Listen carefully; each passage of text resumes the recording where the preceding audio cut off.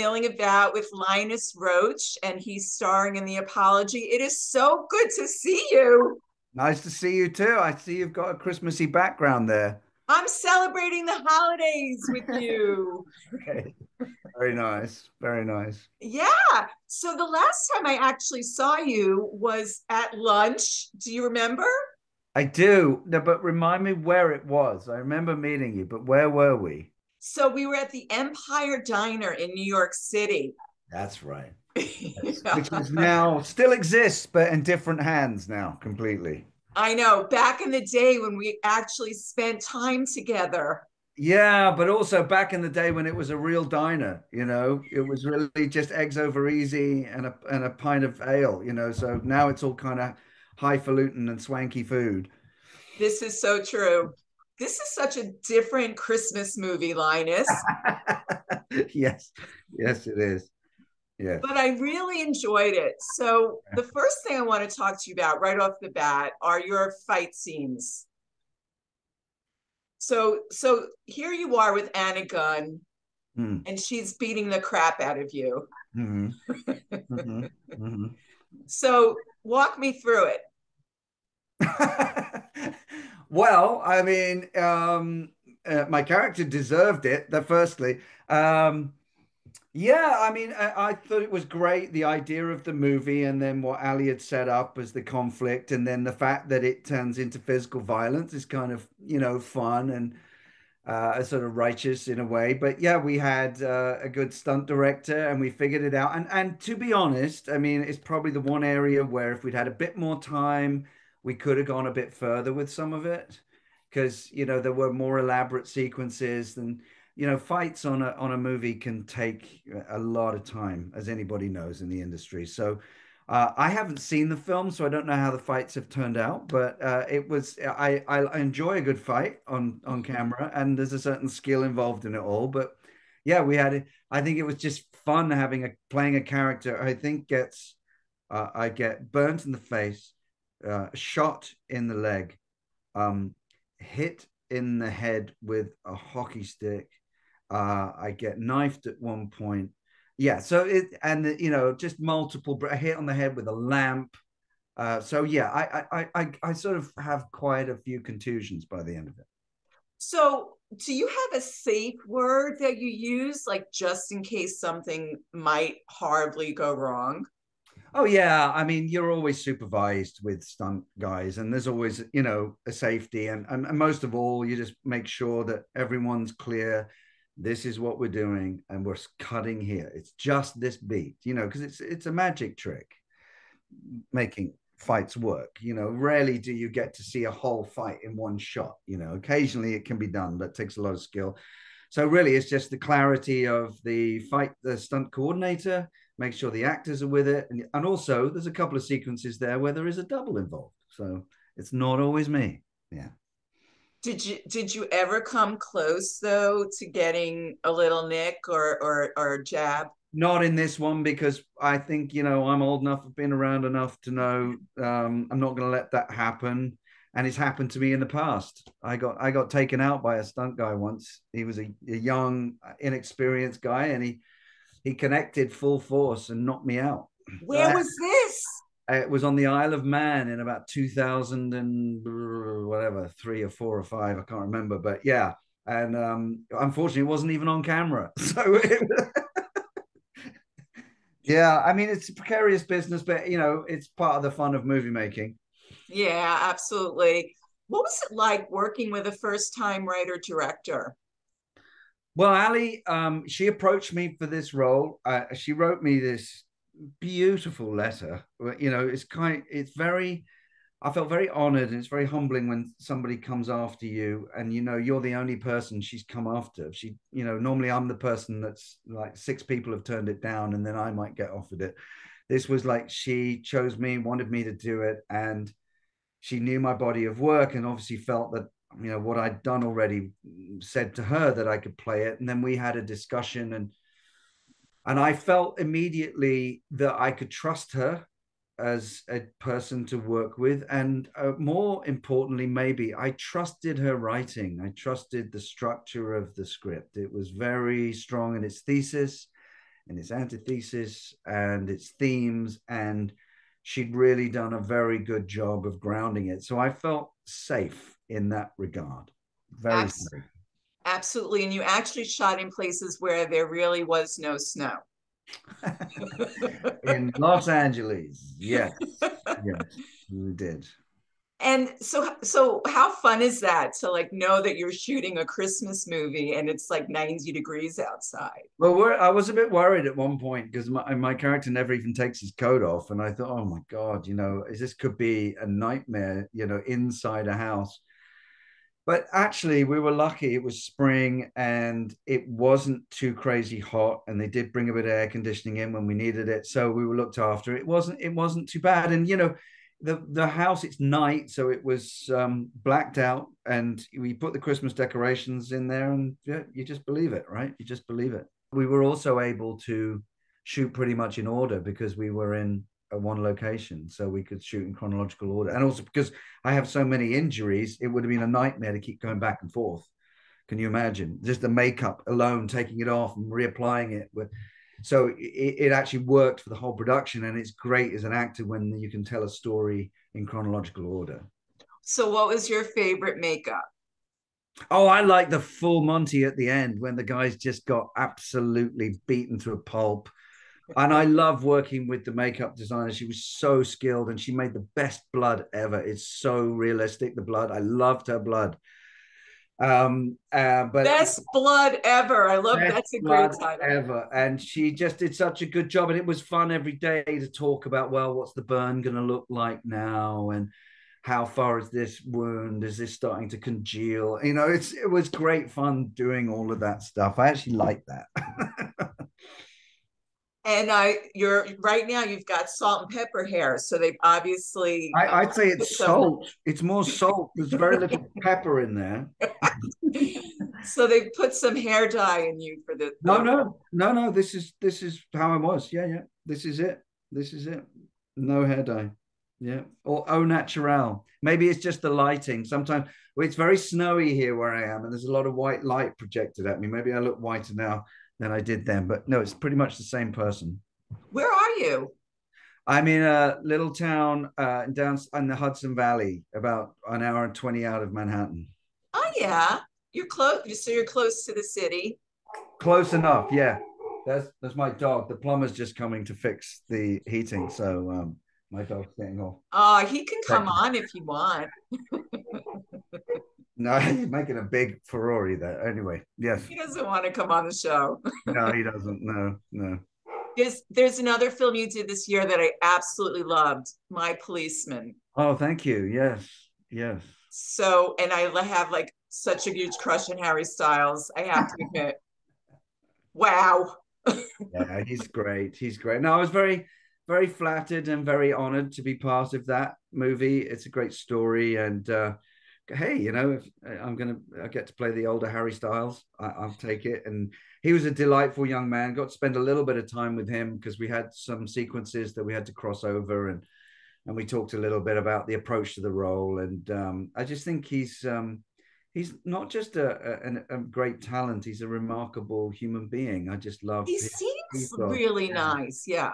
Where he's coming from and what he's giving back to the world. He's very conscious, and he's very it's very authentic. It's not an act, it's who he is, so that comes through, I think. And yeah, I'm very proud of him. I think he did a great job in the movie. It's really good. So I want to take you back to the beginning a little bit. So you started in Coronation Street and you did Law and Order, which are like both the same kinds of rites of passage for actors, right? In a way. Yeah. Well, I mean, Coronation Street, which a lot of your viewers and listeners probably don't know about that show, right? I mean, you could get it on like BBC Box, BritBox, or something like that. Or ITV probably. But yeah, I mean, that's just the longest running show in the history of television. And my father is still on it. He's the only original surviving member from the original cast. He's 90. Wow. He's 90 years old. He's just about to receive his OBE from King Charles next week. And he's still working on the show. He started in 1962 and he's still going. Just and you and your brother were on that show, yeah? So I did it. I went on as a kid, and in fact, they asked me to be a permanent fixture on it as a kid. But my parents were smart and just said, "Look, you know, you got all your life to be an actor. Just get on with your childhood and go to school." And then when I left drama school, they actually asked me again to come back because I did do a little stint as his kid when I was about 11 years old, playing his son. And then they invited me to join again when I left drama school, and it's, you know, it was very flattered, but I didn't. I wanted to experiment. I wanted to do lots of different things, so it wasn't the time. And then in 2009, I think we just came up with this idea. Wouldn't it be fun if they wrote a story for me and my brother to be on the show? And they did. They bought the whole idea, but we didn't quite realize what that took because the show's enormous. You know, it's like a cast of 50 regular actors, and Yeah. they're shooting every single day, and there's like 5 shows a week. So we sort of thought we could do a bottle episode where it'd be just me and my brother. Maybe we kidnap my dad. And so it wasn't. It took a long time to work a story in. And so we had we had a great time together, but it wasn't such a great story, I don't think. But yeah, and then my brother went on and did a bit more, and who knows, maybe I'll go back one more time. But it would be, you know, I'm very proud of my dad. It's amazing legacy he's left me. He's not left behind. He's still sort of living the legacy of what he's done, which is unparalleled. Oh, absolutely. What a gorgeous thing also to sort of act with him as well. Yeah, yeah, Did he absolutely. want you to be an actor? I wonder if anybody wants their children to be actors. I mean, both my parents were actors, and they were both very kind of cautious and wanting me to have an education as a backup, but they didn't discourage me. I mean, they spent a bit of time just telling me how hard it was going to be and the rejection and all of that. And so I suppose I was prepared for it. But they, in the end, were very encouraging and very proud and supportive. It's a good thing you are successful because Oh yeah, I suppose yeah. I mean, I still feel very lucky that I get to do something I love doing. I love it more and more actually. I don't love it less. I love it more. And as long as people occasionally you get jobs like the apology, you know, something that comes along that really challenges you and pushes an edge for me. You know, I had to go places I haven't been in a while and find a level of trust and abandon and freedom, and I love that, you know. And I love the fact that people sometimes think, oh yeah, he's the guy from Law and Order, and then they don't realize that it's the same guy who did Vikings, or you know, the guy who was in Mandy. So I like the fact that I can't be pigeonholed. It's part of yeah, the you're like a chameleon, very much so. I don't Yeah. know if yeah, but people literally don't even know it's the same guy. Yeah. You mean they don't know where they've seen you when they've seen you? Yeah, no, some people go, would just think, you know, they don't go, what you did, you were in that and that, you know, they don't put it together, you know. So I think it's also being a Brit and playing American roles and playing British roles. So, but anyway, look, it's great. I love doing it, and I'm happy to keep doing it as long as people ask me to. So really quick, I have this little fun game I like to play. It's called Mythbusters. Mm. Is it true that you went on a spiritual journey to India and left the business completely? Yes, it is. Ah, So you can't bust that myth. no. The only part of the myth that isn't true is I think people used to think that I'd gone away to India for 2 years. I took a 2 year break from acting, but my trip to India was probably about 4 months, and then I went back again the following year. So that's the only myth part of it. Yeah. And do you still practice what you learned there? I mean, yeah, in many ways, I mean, that became part of who I am, and it's part of my daily contemplation. I don't meditate regularly, but I've just got very fascinated in. I suppose at the time I was lucky in that I had a lot of success, and I felt I was a bit too neurotic and caught up in the business and my identity as an actor, and I just wanted to question it. And dangerous to question things because they can all fall apart, but it's also very powerful because it can give you a deeper sense of who you are and why you're here. So yes, it is a huge part of my life, and I thank my younger self for making me do it. Well, speaking of spirituality, what are your Christmas plans this season? So my wife and I are off to London next week. We're going to have a few days with my dad and my brother and my sister there in London. And then we're going to Cambridge, where her folks are, her brother and niece and nephew. And then we're off to India again, but not to do a spiritual retreat. This time we both got COVID a few months back and did not have fun with it at all. It's not fun. I don't recommend it, right? It's just not, no, there's better things to have and to do. Yeah. But we've always wanted to do one of these Ayurvedic cleanses. It's called a Panchakarma, and it's a 3-week program, and they basically detox your whole system. And we just thought, okay, now's the time. Now is the time. So we've made the commitment, and I still can't believe we're doing it, because it's like every day is about getting everything ready to go. But that's Christmas and New Year for you. Wow, that's an exciting holiday. Really. What about you? What are you doing? Oh, going to my brother's house and yelling at each other, I think. Sounds like Christmas. Exactly. So what do you want audiences to come away with after they see the apology? Maybe a bit of catharsis, of actually a female revenge story of some ilk. Also, just I think it's a very intriguing idea of what it takes to get someone to face themselves and be accountable and responsible. Yeah. And that's a really interesting dynamic. And who's to say at the end of the journey, without giving too much away, whether Jack has really faced anything, or if it's just a momentary thing, and I just thought it makes you think about maybe what images are we holding up about ourselves that we won't let go and be vulnerable to. So I just think it's good drama as much as anything. So maybe it'll have some discussion points afterwards. I'll be interested to see what people take away. Wonderful. Linus, have a happy holiday. It's lovely to see you again. And you too.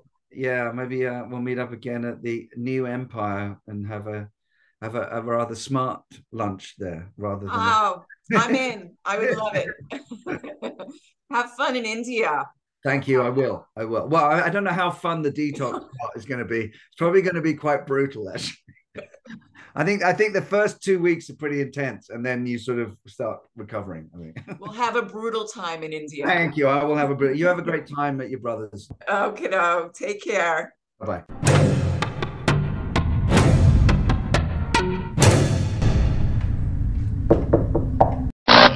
Always news. Always refreshing. Always candid. Always milling about. Robin Milling delivers what celebrities are saying to you.